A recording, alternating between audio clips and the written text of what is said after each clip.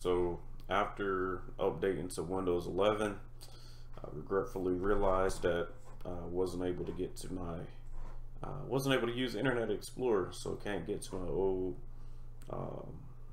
DVR web portal to see all of my security camera feed.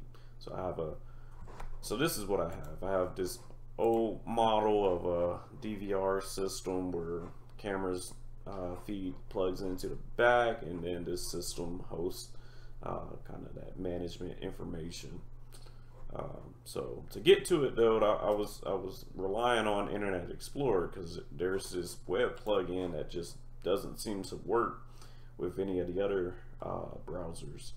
So but I did figure it out, and these are the simple steps to make it work, but there's a slight catch. So you may have tried this and may have failed on you. I'll show you how to actually make it work, but essentially all you really need to do is enable Internet Explorer mode in your browser, and then in Edge, and go ahead and install that web plugin. So that's what I'm going to do.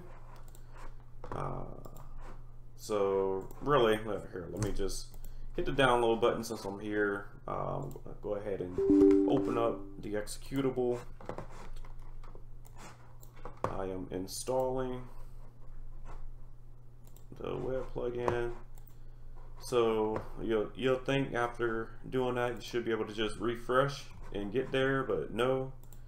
Well, maybe it's the URL, remove the additional context, but nope, takes you right back here, and that's kind of what leads to the frustration. So what you really need to do is reload the page in Internet Explorer mode.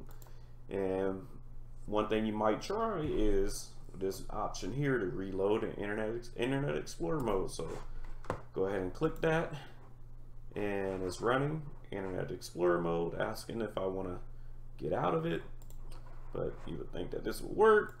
Refresh, still doesn't work. Get rid of the context. Oops. Yeah. Get rid of that context there, and still doesn't work. So it's not working because the wrong thing is loading in Internet Explorer mode. So you have this page, the web plugin download page, running in Internet Explorer mode, but what you really want is just that IP address that's going to take you to the DVR portal. So the way you do that is you have to go into your settings, go to default browser, and then just add that IP address there so that it won't redirect you, as long as that page can run in IE mode. So add that entry there.